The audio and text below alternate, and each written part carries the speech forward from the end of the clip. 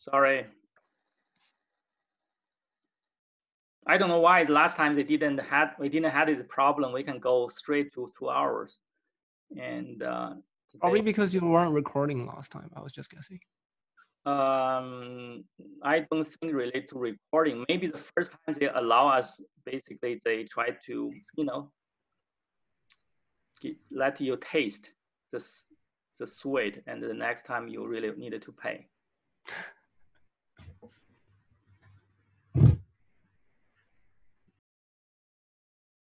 Oh, we lost someone. Okay. So this is like wake up call, basically check who is really watching or not. Yeah, that's how you check. Not really pay attention, then Nick Chen. then really knows you are not watching really. You are 开小差。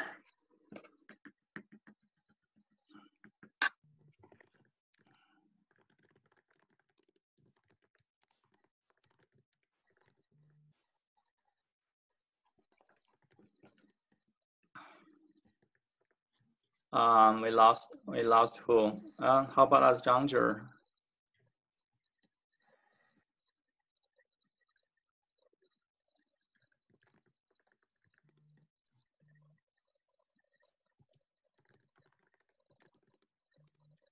Nick.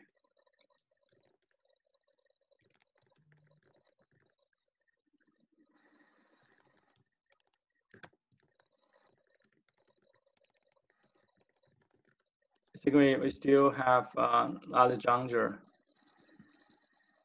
No doubt.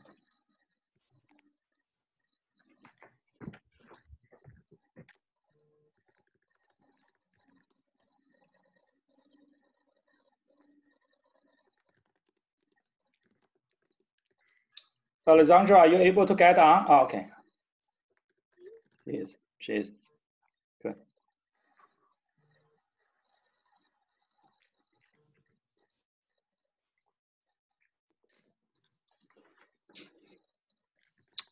Okay, I think we are good to go. I think that's, oh, Chris is not on yet.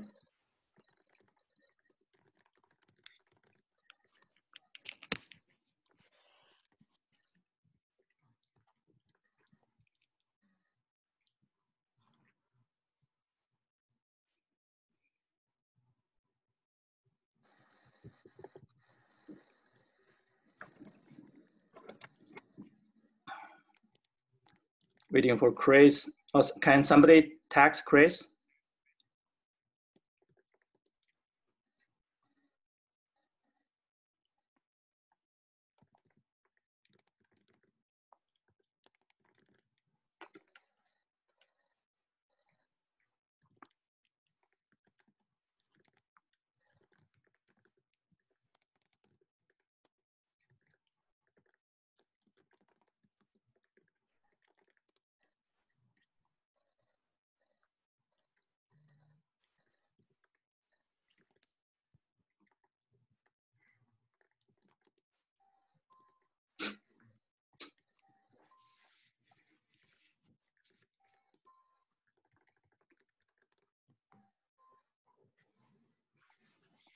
Are you getting on? Oh wait, yeah, because I thought you were sending another link because it disconnected. Yeah, same link. Yeah, link. yeah, Same link. Okay. yeah.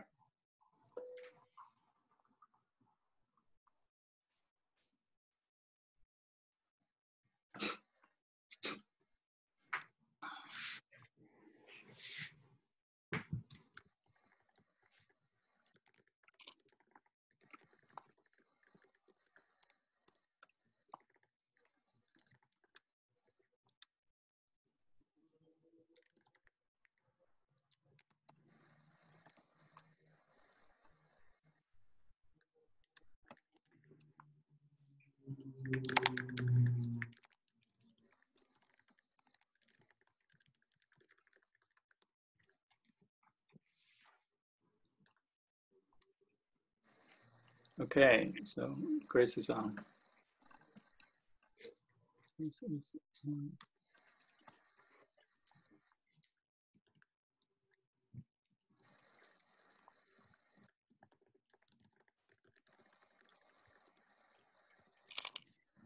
So Chris, you're on, right? So everybody's on. Okay, good. So let's go. Now, so now basically, so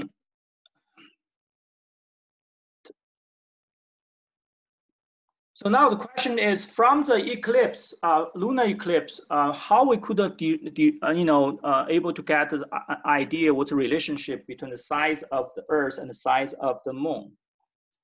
And so this is basically there's a of course, and when the Moon start to move into the shadow, and we can roughly count how long it get, so basically before it enter the shadow, and we know roughly the size, and when the move one completely into one distance, the second distance, how long it get out. So that is roughly, and people estimate roughly 2.5 times. So basically, from before the Moon basically once the Moon move in, everything from the edge, the last edge move in, until they come out, is roughly three of the Moon size of the shadow is. Got it? Roughly, actually 2.5 times roughly, and close to 3. And however, how do we know the shadow is the same size as the Earth? If the shadow is the same size as Earth size, then we know that our Earth diameter is 3 times of the Moon diameter, right? Based on this eclipse and how long the Moon go into eclipse, and relatively speaking, and so actually the shadow is not the exact size of Earth, but how we get the idea. So what these smart people actually is, they also look at the solar eclipse. Solar eclipse basically is when Moon moving in this picture, moving to the somewhere here in my cursor place. So basically when Moon moving to roughly between Earth and the Sun, and able to block sunlight, and so when observe the sun eclipse, especially full sun eclipse, and what we realize, there are two pieces of information we know. The first information we know that, have you ever observed a sun eclipse before?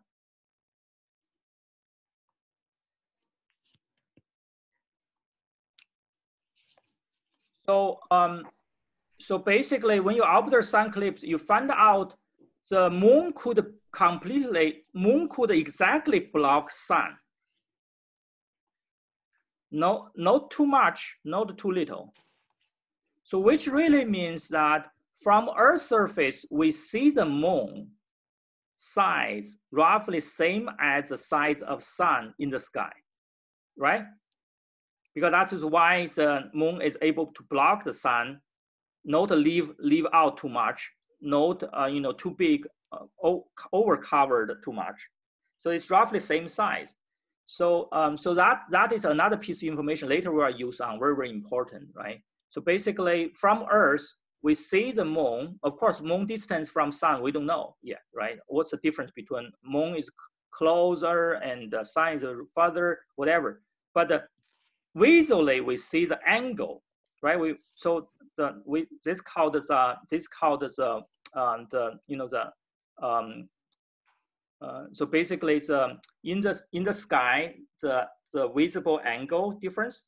So basically, so we from our eye we look out, there's a cone, and so Moon, the whole Moon cone and the sun cone, they have the same angle, same angle distribution, same angle width. Okay, so that is a piece of very important information. Later on, we'll use that information. Another piece of information is, and when the Moon blocks the sun for the lunar eclipse, on the Earth, we only have a very small area able to see the full moon eclipse. If you're outside this narrow strip, and then you won't be able to see that. So that basically tell you that that's basically we know the size of the the size of this shadow cone. So because we know the size of shadow cone, so we then know that actually when we estimate the shadow of the Earth on the moon is missed by Earth size by roughly 1 moon size. It's a little bit hard to understand, and you have to draw it. So you have to draw it. So you have to draw it in order to understand this part. But so the angular size, we just said angular size of moon and the sun is the same to us, even though they may in real size they may hugely different, but because the distance difference, that's why the angular size is still same. Just happened to be, I don't know, the God designed that way. The moon's angular size is just roughly same as angular size of sun by what happened to be that way. And by looking at the moon eclipse and calculate the shadow size compared to moon size, I said it's roughly come out is between 2.5 and 3 times of the moon size. The shadow size is 3 times, about 2.5, 3 times the moon size. And consider just that little bit of corner angle issue, and we have to add another one. So basically, eventually leading to conclusion by a simple, geometry, and we get the idea that moon size is about 1/3, or actually 3.5%, 1/3.5% of Earth size. Got it? So that is here is basically basically a conclusion roughly here. So we by this guy 200 BC, and we know the Earth's diameter is about 360 divided by 7.5 or 7.2 times 800 kilometer. Okay, and then so that came out to be, so that came out to be 12. That is our Earth's diameter. Got it?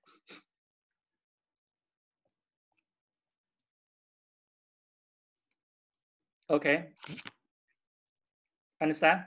So basically 360 divided by 7.2 or 7.5 times 800, that is the circumference, divided by 3.14 divided by pi equals the diameter. Earth's diameter, that's about 12 or 13,000 kilometers. That is we last time talked about, okay? So that one, this guy are able to achieve roughly 200 BC, okay? And now moon size is roughly 4 times smaller than Earth's diameter. So the moon diameter, the estimate is based on the moon eclipse is about 3,500 kilometers. Got it? So now we know the Earth's diameter, moon diameter, based on the observation of the sky. Okay. And now once we know the moon diameter, then the rest become relatively easier. The reason is, have you ever done this? In the middle school, you have you ever tried to say measure the size of the sun by using a pinhole? Basically, you put a pinhole and try to form an imaging of sun on the paper. Oh, yeah, you do it on the floor, right? Right, and then you measure the distance of the pinhole to the image, and then measure that image sun size.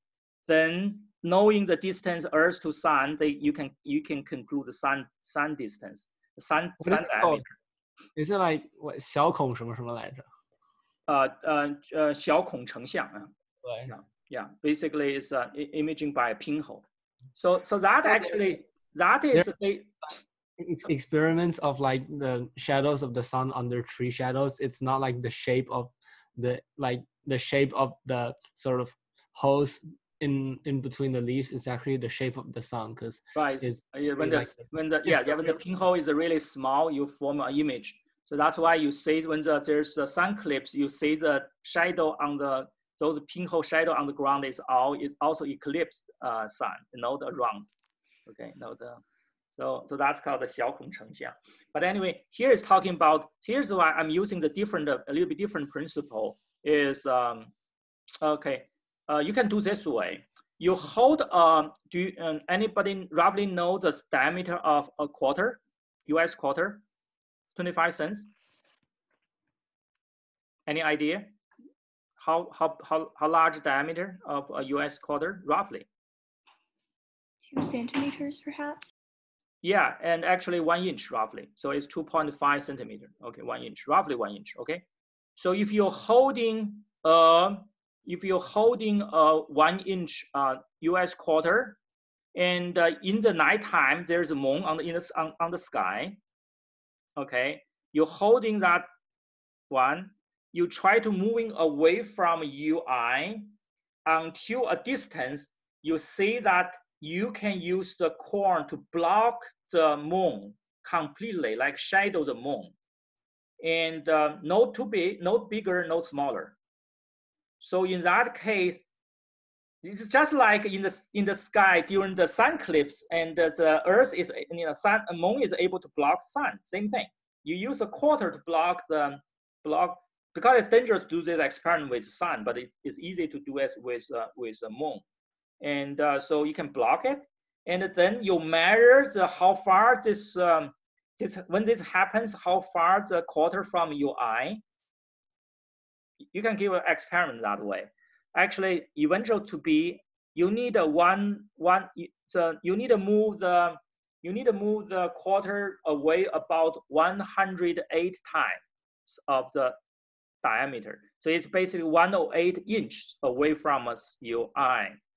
About 100 inches from your eye, you are roughly able to use a quarter to completely block the moon, which means the angular size of this corn at this distance is the same as angular size of the moon, and also same as angular size of sun, because sun angular size is same as angular size of moon. So it's 108 to 1 relationship, which really means that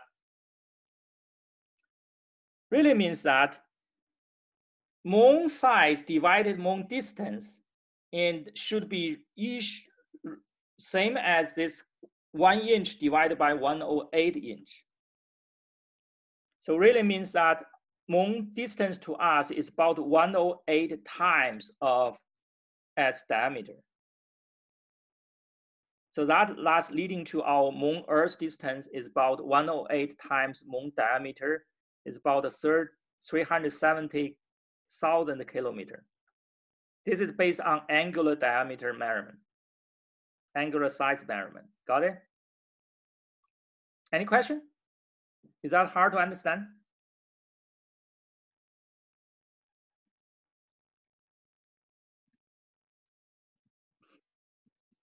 Let me see. Yeah. That's hard to understand.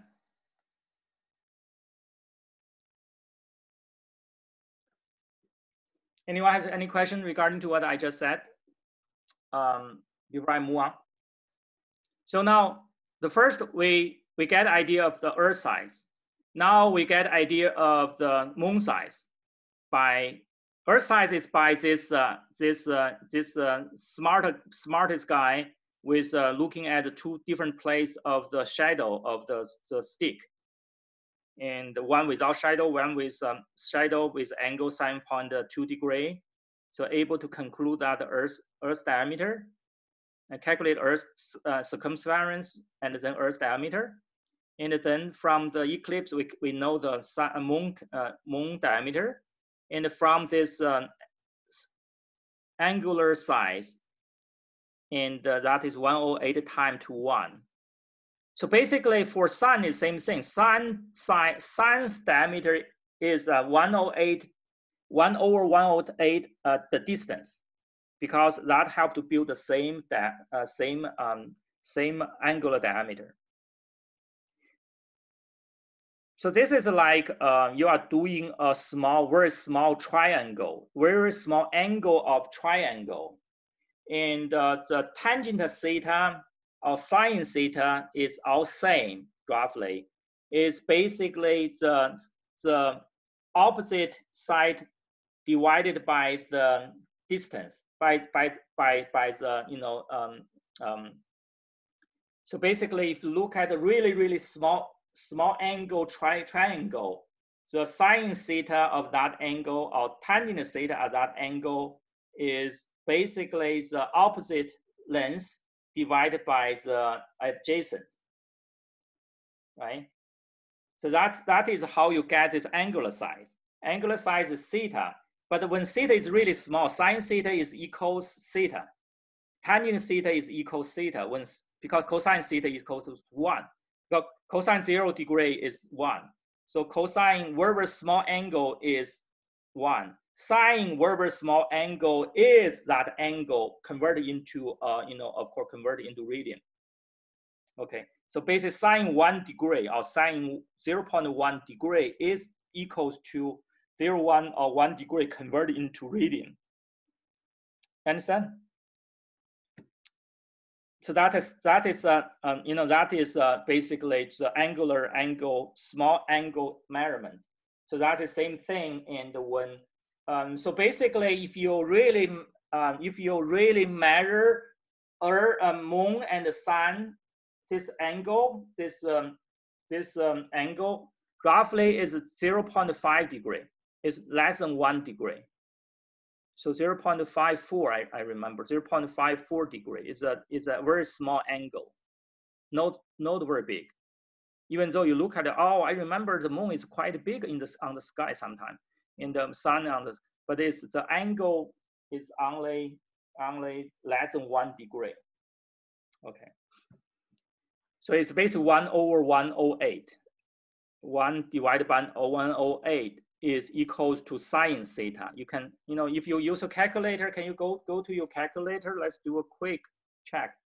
So if you go to calculator, 1 divided by 108 equals 0.009 something, and the inverse, and no matter you do a sine or cosine, is 0.53 degree. Or you can do inverse tangent, same thing, 0.53 degree. Can you look at? Just check. So this is simple math, but it's a really powerful math, and we use a lots of time during our physics of this way. So we learned a lot of very complicated math, but we never know how to use it actually, frankly. Got it? So this is a very simple thing, sine tangent, but when you really look at it, it's really helpful here. Okay. So it's 1 over 108 kind of spatial ratio in terms of this small angle that helps both moon and the sun fall into the same kind of angular spatial angle. Okay. And now so Earth, Moon, Sun, we already have size of 2 and the distance between 2, right? And we only needed to know the size of Sun and the distance from us, distance to the Sun. How to do that? So that is a tricky part. Of course, once we know one of them, if we know the sun's diameter, we already know the distance times 108 because we know the spatial angle. If we know the distance, we also know the sun diameter because we can divide it by 108. So we only need only one thing left we don't know. Is basically all those those three objects, and there's two distance, three sides, and we already have two distance. I mean, two sides, one distance, and a relationship for the rest of the two. So if we know one of them, then we know all the 5 parameters, all the things: Earth, Moon, Sun, all the size and the distance between them. Got it? So how do we know the sun's size or distance? So that become a little bit tricky. That question a little bit tricky. So here is basically also 100 years, 2,000 years ago, those smartest Greek. It's really smart, and they realize when there's a moon phase, right? Moon phase, and what happens when we look at into moon during one day of each month, and the moon just behave exactly half phase. The whole moon is just showing half phase, perfectly half circle. So what does it really mean?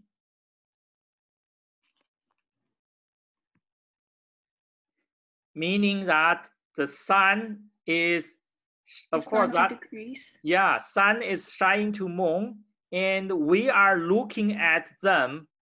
We are looking at here. If you can see my cursor, this is the sun, this is the moon, half phase, and we are here. We are seeing a 90 degree between Earth and moon, one line, and the moon to sun. So that two is perpendicular. Otherwise, they want to give you a perfect hemicircle. Is that very logical? Okay, makes sense, right? And then, so if that's the case, if we can measure the angle now between Earth and the sun with Earth to the moon, then we can calculate the size of the distance of the sun to us, or sun to moon. So that it was 2,000 years ago. Another very smart Greek person came out this way, and so he did try to measure this angle. This time really, really hard. The reason is he measured is 87 degree to 2,000 years ago.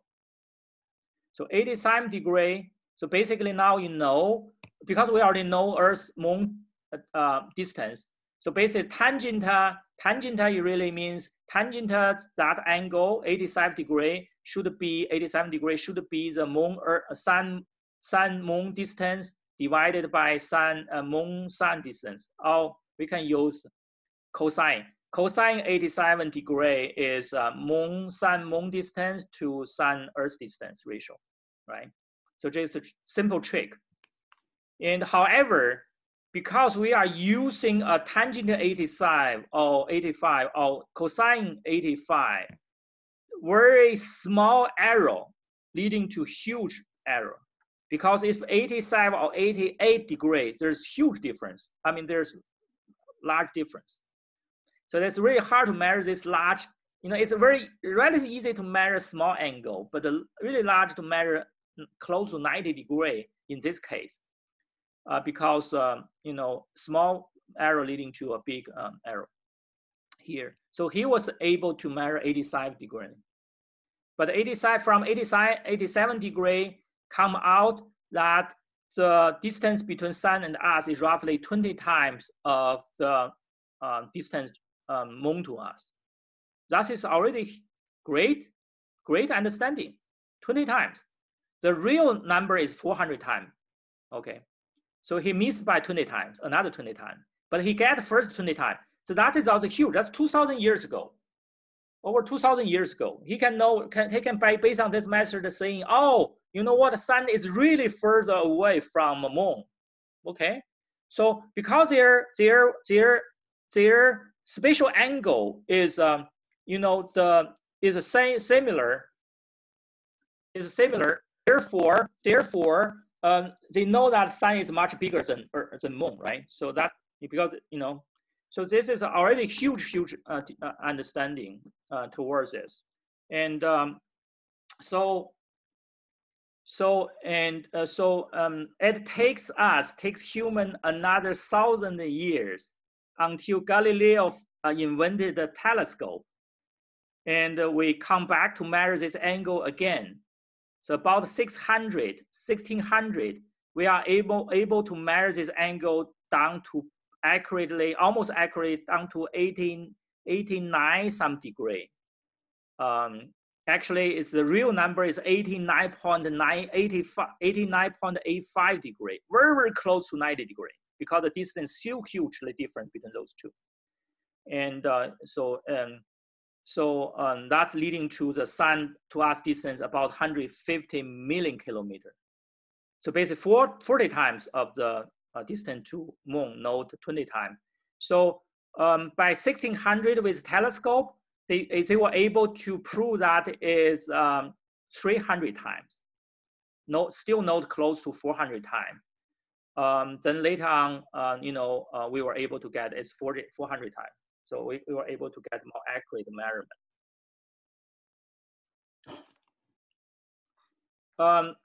So this guy actually is in 1639. So 1635, this Wendling used a telescope able to measure that angle to pretty precise. So able to get the size difference is 300 times. But getting to more accurate 400 times is by this guy called Harrod in 1639.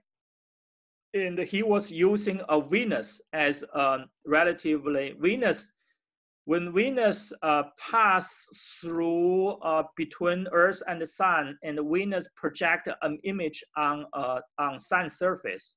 He was using a little bit geometry method and by making some observation, and so he was able to derive the right size of the Sun. And once we know the size of Sun, we know the distance to Sun. We know the size of Sun because that's 108 relationship. Okay. So that is basically today. I give you a brief introduction about this Earth, Moon, Sun size, distance, how human in the past 2,500 years, how they do this kind of rough estimate. And of course, once we have the Newton law and we established the Newton law in 1650 and 1670, then lots of things become much easier. Now we can do a very precise calculate. But before that, many of those numbers is based on this kind of estimate of very rough estimate of judgment. Okay. And so I hope you get this this idea. Okay. So that is the part of today's I hope you go back to maybe you can Google it or you can whatever to read, to go through this process yourself. Okay, how I can calculate estimate size of Earth, Moon, and then distance, and then so doing do yourself. Okay, so this kind of lesson doesn't make good if you just listen. Okay, you have to use a pen, pencil, and to put on paper, go through yourself. You will learn loud. I guarantee you'll learn loud by doing yourself. If you don't, you just listen. Oh, everything makes sense, but it's not yours. And and tomorrow people ask you, how do we know?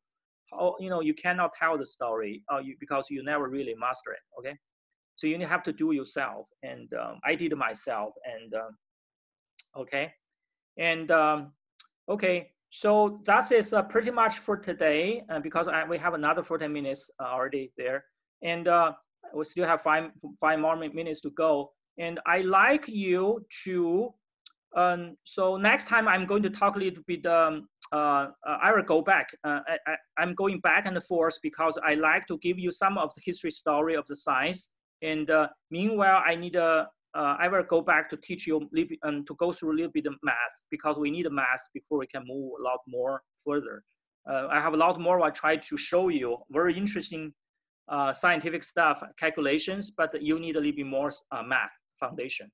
So next time I want to give you, you know, like a lecture, quickly go over calculus foundations, okay?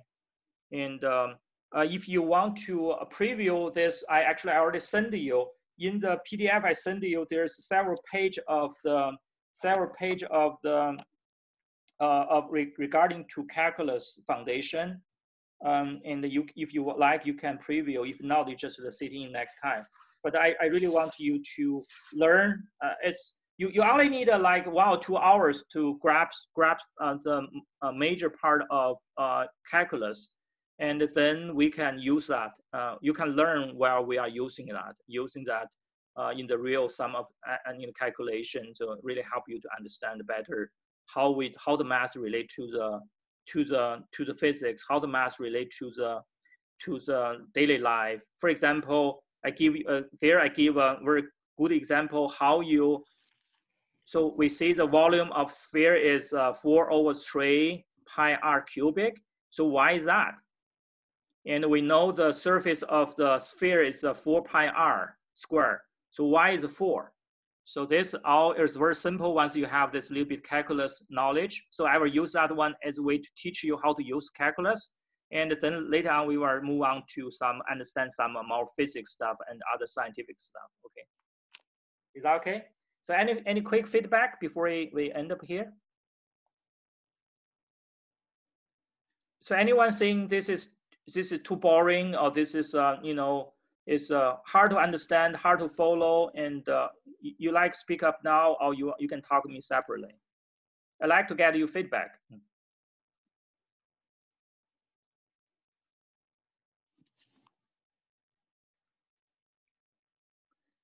So far, everything is pretty easy, I think. But if you have difficult to understand, you need to let me know, because we are going to move into calculus a little bit. It's harder to understand a little bit. Actually, I don't think it's really that hard. And then we move on to lots of good example to use calculus to do some of the calculation before we moving back to talking about universe and life again. And because many of those relate to also to electromagnetic wave and radiations, you know, like phase redshift, and how we can know the star size and the distance from us, and all those very interesting stuff. But we need some of the foundation, some of the, you know, how to use number to do some simple calculation mathematically, or physically, or scientifically. Got it? Okay, so feel free to talk to me, and so you know, you have any question, or if you don't understand anything, let me know. We can talk one by one. Okay, welcome to do so. Okay, good. Okay, thank you. Bye bye. Take care. Bye. Thank you. Bye. Okay.